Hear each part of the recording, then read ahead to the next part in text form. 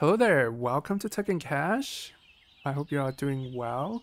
So in one of the recent video, Flan from Winging It and I talk about the underrated birds in Wingspan, and today we are back to talk about the overrated birds. So how are you doing, Flan? I'm doing well, thank you. How are you doing? Yeah, I'm doing great. So let's get this started. I have a feeling we might have some hot takes here. Are you ready for this, Flan? I'm so ready. Okay. Well, okay, I'm gonna kick this off with I think it's less controversial. So the first overrated bird on my list, I have the hermit thrush. So it's the one that costs three food that give you 7 points, and then when you activate it, you get extra food if you have the player with the least bird in their forest get an extra food. Again, this is just based on my opinion, based on my personal experience. I find it really hard to play it, even if it's in your hand, because you have to pick up extra food to play it, and then you also always have to rely on what your opponent plays. So you have to rely on your opponent to play at least one forest bird to get use of it, or ideally you want your opponent to have, maybe like two forest bird to really maximize its usage. I don't know. I just find it kind of slow and a lot of waiting around when I try to start with this bird. It's kind of frustrating for me a lot of time. Yeah, I mean, I can't disagree with any of that. I think it can be quite difficult to get down, and certainly, again, we talked a little bit about the Baltimore Oriole before, but I think it compares really well to that. And the Oriole for me kind of comes out on top in terms of points, and Yeah. also, that power you can always make use of it.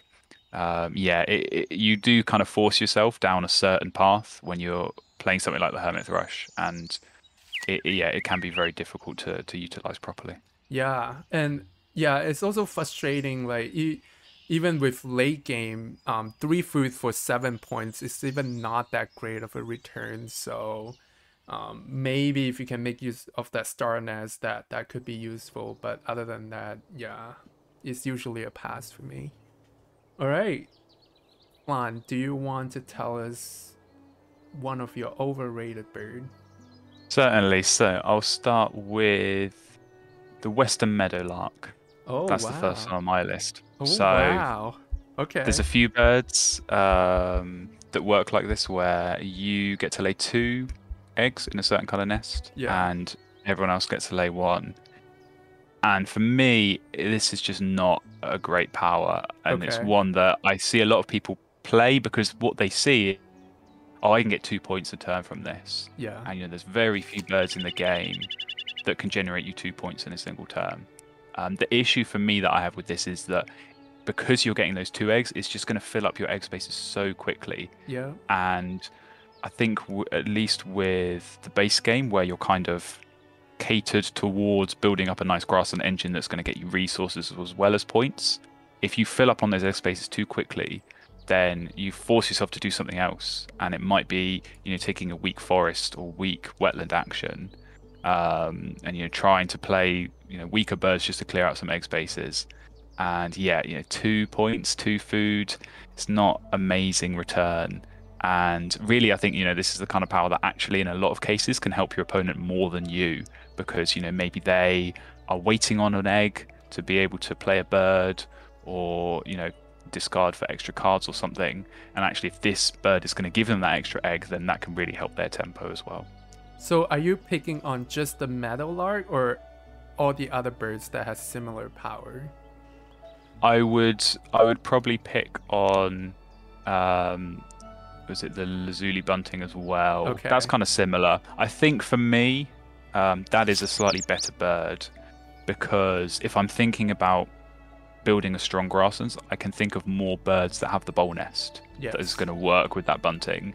But so many times, with the meadowlark, and you're trying to lay eggs on these ground nest spaces, and you find, this might just be my own personal experience, but I run out of those spaces really quickly, and then you're either skipping the power, or maybe you're only getting one egg from it, and is that really worth it? For me, not so much. Obviously, a bird like the pileated woodpecker, completely different category because it's going in the forest, and we know eggs are so difficult to get in the forest. So that for me gets a free pass and isn't overrated. But certainly these ones that go in the grasslands, for me, I think they are quite overrated. All right. Well, talking about eggs in the forest, the next bird that's on my list for overrated is the California quail.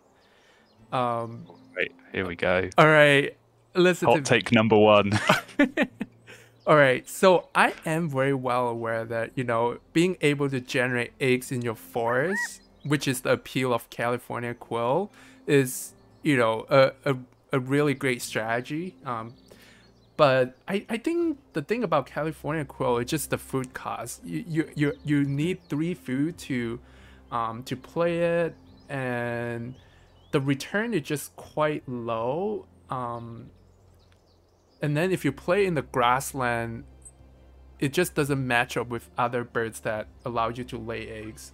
There are just like there are just like a lot more other birds that allow you to lay eggs and cost less food.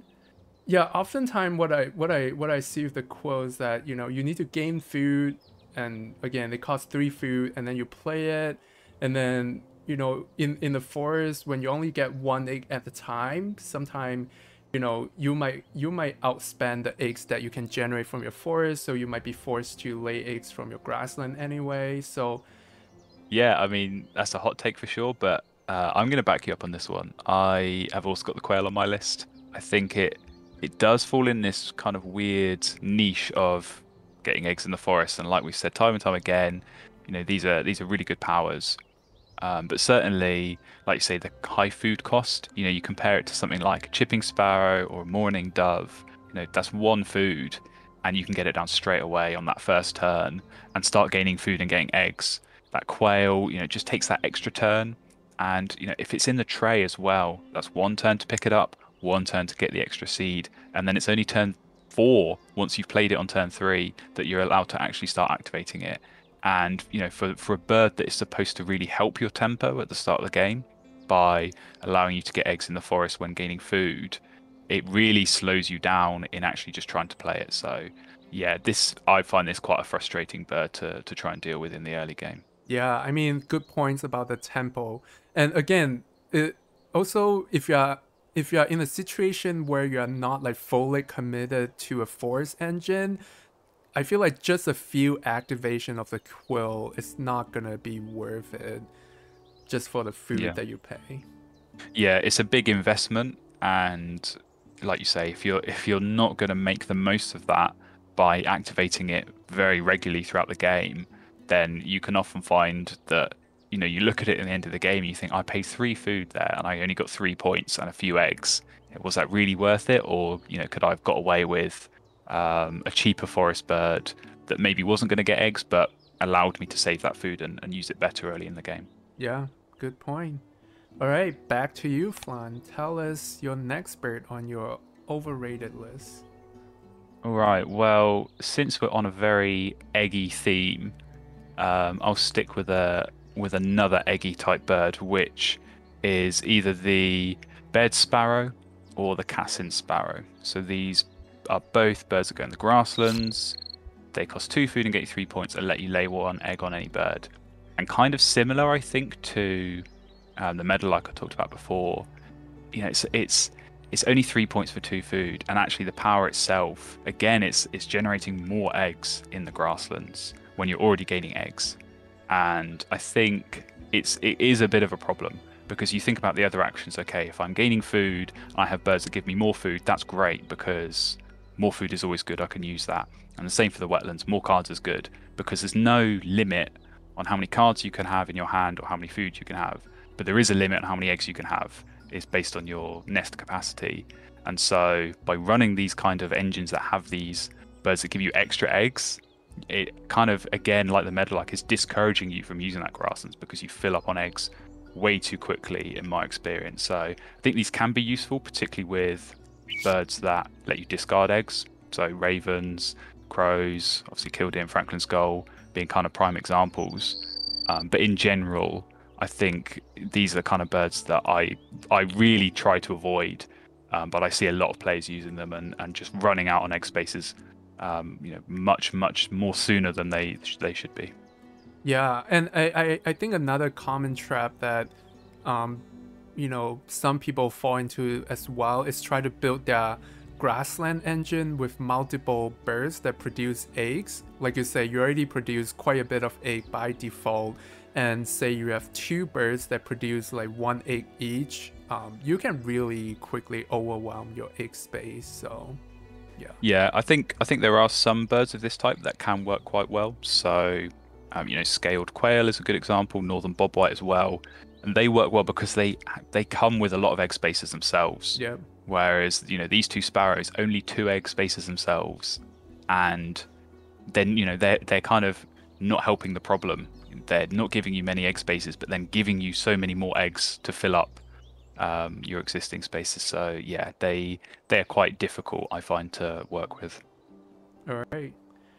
Moving on. All right, I'm gonna save the more controversial bird for later, but the next one on my list is the king rail. Um, so Right. the king rail costs you 3 food, give you 4 bird points and a bonus card. Um, I mean, obviously, it's not like a bad bird. You get a lot of egg space and bonus card, but I think it's just not as good compared to other wetland bird that give you bonus card. Just because you are paying 3 food for 4 bit points to start with. Yeah, so especially if you are in the space where you have to spend 2 eggs to play the king rail, then suddenly you're starting with only 2 points to start with, and then whatever points you get from bonus card. I just find it not as good in late game compared to other bonus card bird. Yeah, I can't disagree with what you've said. This nearly went on my list. I think probably if this would be maybe number 6 or 7 if I was going to extend it. So it was on my mind. I think all the points you said are right. It's not that many bird points, and you kind of find yourself gambling a lot on that bonus card. And if you draw a 0 point bonus card, it's a huge waste of, both food and eggs to try and get that down. And certainly for me, I think there's a lot of other good kind of high point wetland birds that you might play instead. So something like the night heron is a really good example. Similar kind of food cost, but you're getting 9 points. Yeah. And when you think about 9 points versus 4 points in a bonus card, that puts a very high weight on that bonus card. And like I say, if you draw blank, that's not a whole lot of points you've got, and you've spent a lot of food trying to get that down. And another mistake that I see some player makes is also forgot to take into consideration, say if they're gaining food using raven or crow, they're also spending eggs to gain food to play like an expensive bird like the king rail. So once you take away all the eggs points, the return is really not as good as you think. Yeah, I mean, it can be useful, I think, in grassland engines where you are laying a lot of eggs. Those egg spaces can really come in handy, but again, it is very situational, and yeah, in most cases, it is a big risk going for that bonus card. All right. Well, back to you, Flan. Back to me, and I'm going to go for, this time, the Eastern Kingbird. Oh, wow. So I think this might be quite a controversial one, and might just be reflective of my time mostly spent playing 2-player games rather than more than that. But so this bird, it gets an extra worm for every forest bird played by another player.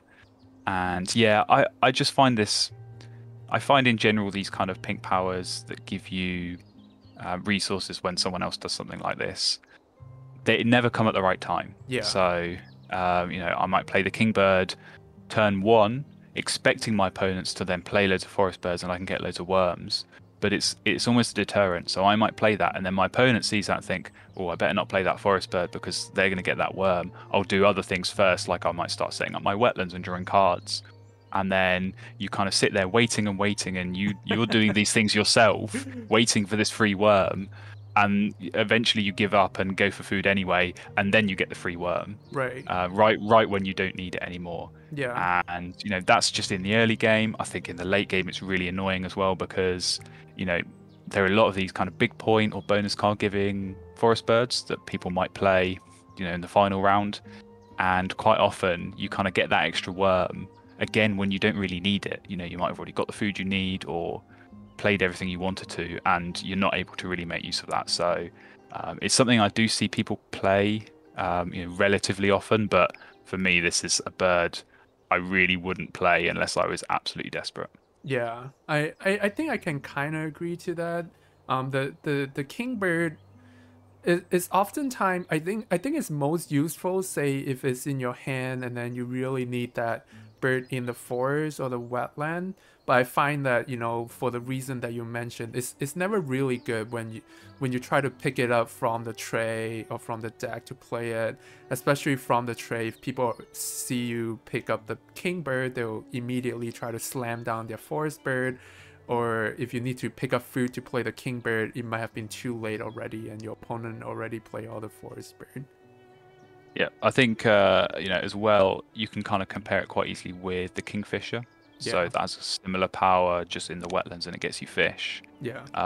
But the kingfisher is way more useful, I think. It's more points. Obviously, it costs a little bit more food, but you get that star nest and the huge number of egg spaces. That's kind of the value you get there. The kingbird doesn't really kind of bring you that extra value, so you are relying on that power. And like you say, if your opponent is anticipating you playing it, they can really kind of screw you over based on the order of actions that they take. Yeah. All right, good points. Next bird on my list. I have a feeling you have this on your list as well, but we'll see. So the Okay. next one on my overrated bird list is the brand, which allow you to pick up 3 birds from the tray when you play it. So that This is sounds. this is this is not on my list, so this is all on you. I So, take no responsibility for what you're about to say. all right, great. Now this is just all on me. Um, I mean, again, this is just based on my experience, and so when you have the brand, I think again it's most useful. Say you have it in your starting hand, and you see the starting tray. That's great bird in the tray, and you can pick it up and make the most use of it. But again, that would depend on what birds are in the tray, and it's not very often that all 3 birds in the tray are great birds. So you might just end up picking like maybe 1 or 2 birds that you need. And really, the biggest downside of the brand is the opportunity cost that you pay. When you pick up 3 birds from the tray, you refresh the tray, so now your opponent get to see a whole new tray. So better birds might show up. So even if you pick up some good bird, you are also giving your opponent some option to pick up from. So for me, I just don't think it's worth it for 3 points and 2 food. Yeah, it's certainly a risky bird to play, and I think we've all had games where we played the Brant and revealed amazing cards for our opponent, and it is quite frustrating to deal with. I think it is still a reasonably strong bird. Certainly compare it to something like the oyster catcher we talked about before, or other birds of that type. They're already getting you 2 cards, whereas the Brant is at least getting you 3. I think if the power was just to let you draw 3 cards, and so you could choose either the deck or the tray, obviously it would be a much stronger power. Like you say, it is rare that there's going to be 3 birds in the tray that you're looking at. So I can understand why you've got it on your list, but I still think it's a reasonably good bird. Yeah, I think another. How far down the rabbit hole do you want to go? Oh, I How want to go how how to. how deep a hole do you want to dig yourself? just one more point. Okay. Uh, Okay. another situation that I find myself in with brand is that I maybe say I have a bad wetland, and then I pick up the brand, hoping that in the next beginning of the round I can use the brand to pick up good birds from the tray. But oftentimes what happened is that the tray was just like not good when we refresh the tray, and now I just have a brand that you know, I intentionally pick up, but I don't want to play. So yeah, again, it might be more of a personal experience, but yeah, I'm just not a fan. No, I think absolutely fair comments. All right, well, you've got your hot take out of the way, so it's time for mine. On my list, I'm going to go with the sandhill crane. Now, listen out. Okay. I know a lot of people really like this bird. Obviously, in situations, it can be really, really strong. You know, turning some of that extra food, maybe that you're getting from a raven or a towhee or a junco, and being able to get points out of that. For me, I just find this really frustrating to deal with, particularly sort of early mid game, Yeah. where you're trying to get food to play birds, but you feel like you have to use it to get points. And I think certainly in that early to mid game, you don't want points, you want resources, and Yeah. then you can use those to get more points as the game progresses. So for me, I think it is one of those I see players, particularly with a Raven, will try and force this sandhill crane down really early on, but it's so difficult because, you know, when you play it, you need to make sure that you have the food to play it, but also that you have the food to be able to activate it next turn. And if you don't, you're already kind of missing out on those points potential that you could be getting from it. And yeah, just kind of even a single raven and a crane where you're only getting that one food a turn, it can be so slow. And you find that your egg spots start filling up really quickly, and the crane isn't helping towards that because it's only got one. So it does kind of, you know, accelerate its own problems with you running out of egg spaces before you can get food to do something. Yeah, I mean, I think, you know, I have been in similar shoe before as well. That one additional food that you need to pay to play the crane, say compared to the Canada Goose, yeah, really will slow down your tempo and take additional turn to set it up. And like you say, the one egg spot really doesn't help as well with your egg problem. So yeah, I can see that.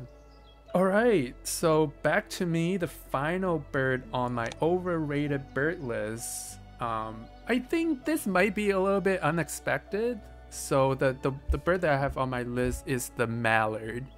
So I assume that's not on your list as well. No, that is unexpected. So I'm interested to hear what you have to say. All right. Well, I think it's not as controversial as you think it is. I think, you know, overall, I can agree that mallard is a good bird. It allows you to draw one extra card. It's definitely still tier A. Just based on my experience, it's just not as good as it should be. I mean, I think the way I look at it is like, you know, all right, so when you compare the mallard to other birds, say the sandpiper or the Wilson snipe, they each only cost one food and essentially give you the same resources. You get one extra card, but the Wilson snipe and the sandpiper give you 5 bird points to start with. And obviously with the sandpiper, you give cards to your opponent. But again, because of the 5 bird points, it gives you a bigger window to play that bird. What I find with the mallard is, say, you know, in situation where you're in the mid game, you have a bad wetland, and the mallard can really help, but it really feels bad to play a 0-point bird in the mid game. Yeah, I think, you know, certainly if you compare it to some of those other wetland birds, like you mentioned, the snipe and the sandpiper, but even something like the common yellowthroat, you know, basically the same food. Yeah. The yellowthroat gets you a point, but also the power is better because you're looking at more cards. So it's certainly a downgrade in that respect. And yeah, I can understand what you're saying. It's definitely still a strong bird, Yeah. but certainly you compare it to the kind of other similar birds of its type, it's got a clear weakness in some area compared to all of those birds. Yeah, I'm so glad that you bring up the yellowthroat power. Yeah, you can just feel it when you play, you know, this bird. The difference is so huge. Like, even though essentially you're gaining one card at the end, but having the ability to look through 2 cards and pick one, it's just so much better. Okay, I think that wraps up my list of overrated birds. Do you have any more birds on your list, Flan? No, I think that covers all the birds I was going to talk about. So, yeah. Well, that wraps up our list of overrated birds in Wingspan. I hope you enjoy it. Let us know if you agree or disagree or any other birds that we overlook. Thanks for watching, and I'll see you next time.